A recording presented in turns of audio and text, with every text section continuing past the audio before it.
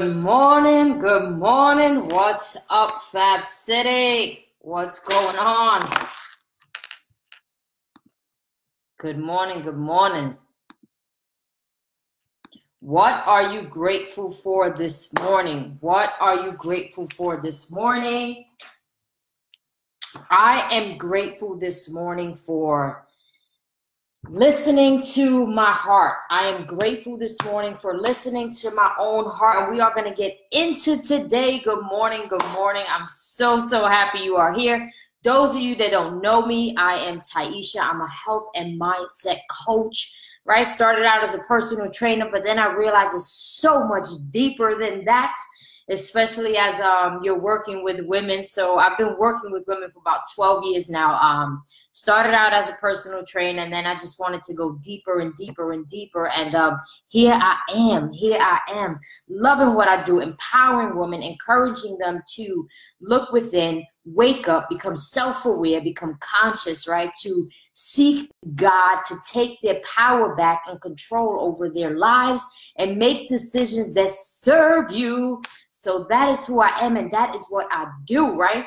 So I'm thankful this morning. I'm thankful this morning for listening to what's in my heart and not allowing others to make decisions for me. You know what it's like when you let others decide for you. You know what it's like when you've wanted to do something and you didn't do it because someone else's opinion threw you off track, or they didn't agree, or they decided that it wasn't a good thing, right? And I'm sharing this with you because yesterday, if you were on, you know that I have a teenage son, and I decided to get him some counseling. And I have to say, in Latin families, right? Black and Latino families, it's like kind of like, you don't do that. You don't need that. It's nonsense. Get out of here, right?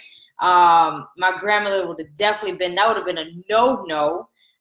It's just this tradition and this taboo that we're good without it. And I share this with you because yesterday, as I moved forward with that decision and got him to sit with somebody, the first thing I heard from someone else's mouth was, he's good. He don't need that. He doesn't have mental health issues.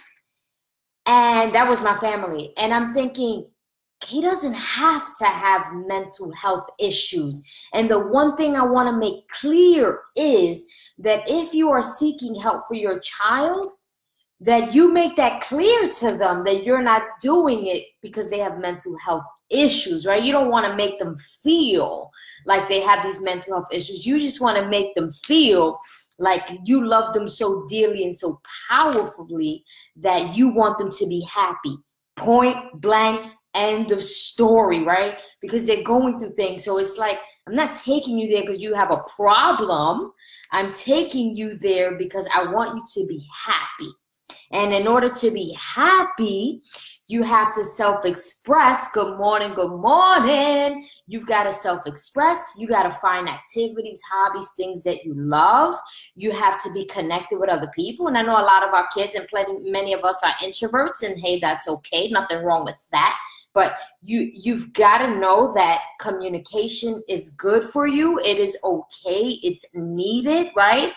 It benefits you. Like, these are the things that are going to help you to grow as a person. I'm not seeking help for you because you have a problem, because you have mental health issues. No, I'm seeking this for you because you're a human and you need self-expression, and you just need somebody to talk to, you know? And talking to your parents, you're going to feel judged. They're going to cut you off. You're going to feel all kind of issues. So that's why we're seeking help. And I say this because as I took that step to seek help, there was a voice, a real human voice, that was like, Ty, he doesn't need that. Just because they saw him laughing throughout the day. Don't let anyone else make decisions for you. And that's what I'm grateful for today, making decisions for myself, what I think is right. And I thought to myself, how dare you rob a child of such a great opportunity that could lead them to resources and new friends and new environments because you think it's not necessary. Don't rob other people of life-changing things because you decide at the moment that it's extra, it's too much, we're pushing it. We might be making this look like a problem. It won't look like a problem if you're a great communicator, if you know how to sit down and address what's going on from your heart if you know how to communicate and say, this is why I'm doing this for you. And the problem is that many of us don't know how to communicate. And when we don't know how to communicate, it seems like what we're doing has no meaning behind it. And as a mother, as a father, as an uncle, as an aunt, there's lots of meaning. I know there's lots of heart why you want to seek help for somebody you love. You have to learn how to communicate that, because if not, they don't see the value in it, right?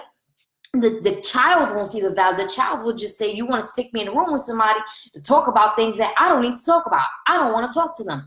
And my son was resistant, right? He says, I don't want to talk to him, because it was just the first meeting, his family meeting, getting to know. The second one, which I booked, because ain't nobody going to tell me not to. I booked it on Monday for 5 p.m.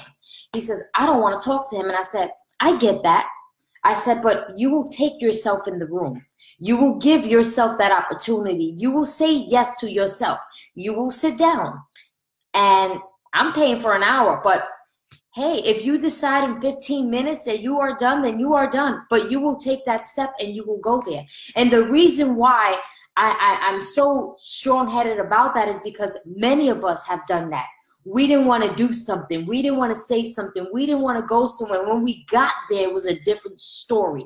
You got to meet somebody you like. That happened to me many times. I'm like, I'm in my comfort zone. I don't feel like driving out, and I happen to meet somebody amazing. I happen to learn something life-changing, right? I happen to hear somebody else's story that made me feel like, wow, I should be grateful. So I will do that for my child as well. Put them in that position. You don't rob them. So I say that you are there because many of us are feeling like we need to get there. You are there right now. Many are waiting for their moment. I need to get there. You're there right now. It's all on a decision that you make. But right now you are here. And here is where it happens. Here and now is where things are happening and changing for you. But you have to make a decision. And when you don't decide, you don't feel there.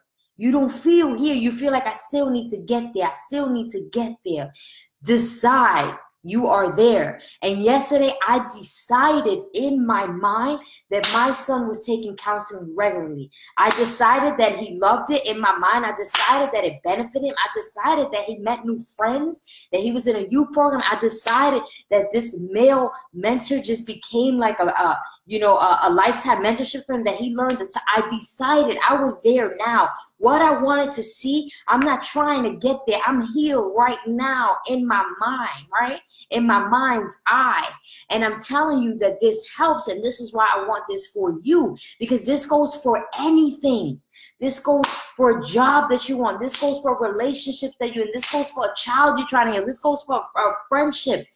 Everything that you want, that you're trying to get there now, you are here now. You are there now.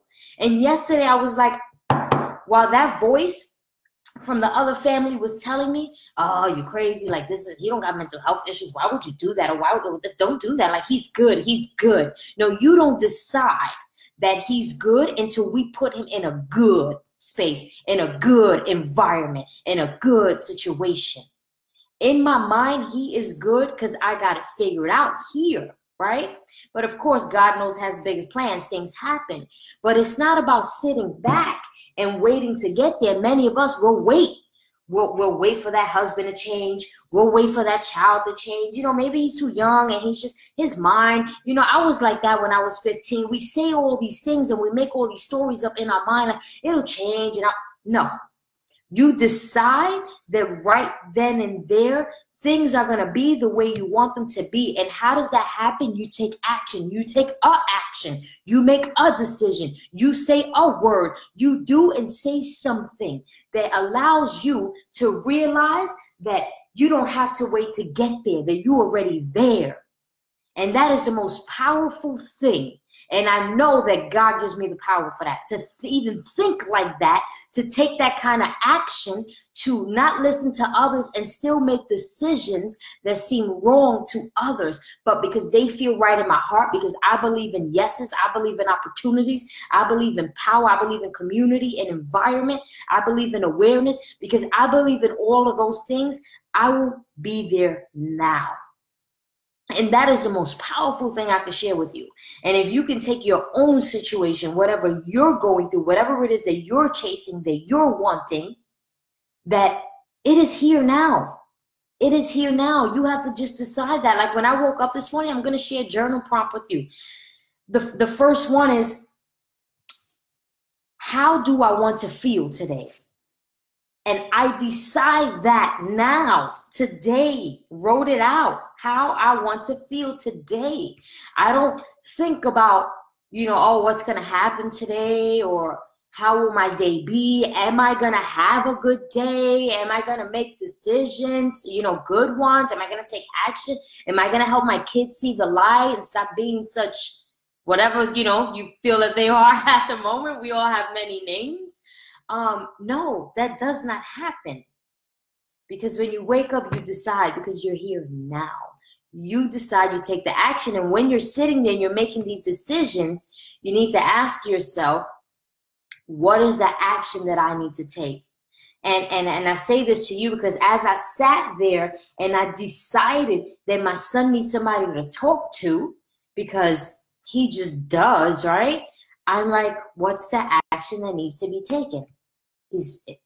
He's going to talk to me, but not really talk to me the way I want him to really talk and express himself. What's the action I'm going to take? So I'm going to share a website with you all, especially if you have children. Good morning, beautiful. It is called psychologytoday.com. And I found a therapist there, and he happened to be faith-based. He happened to be Christian. He's a male. He has a youth program. His wife runs a woman empowerment group. Like, I just knew it was a no-brainer that for me to find that website, like, God is just so strategic. He's just so bomb, right? I'm going to be visiting the church this Sunday for the very first time.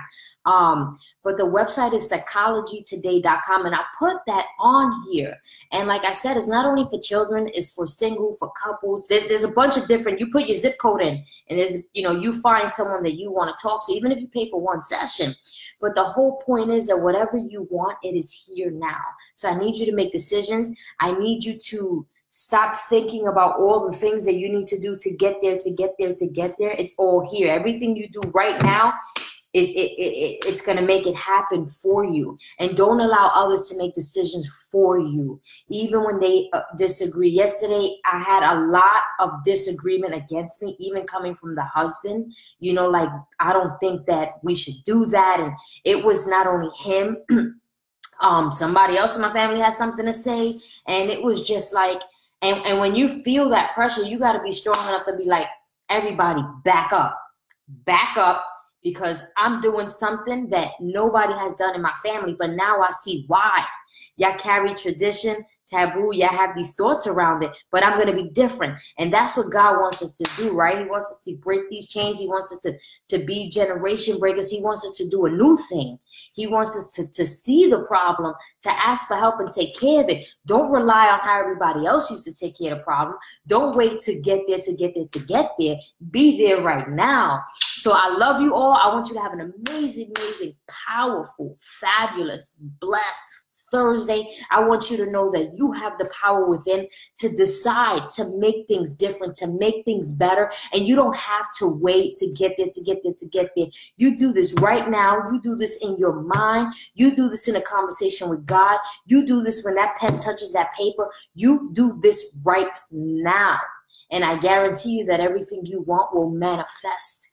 And you will have the life that you want. You will see the joy in your kids and your family. You can restore your marriage. You can restore your relationships, your friendships, your finances, anything that you want. But you've got to be diligent about this.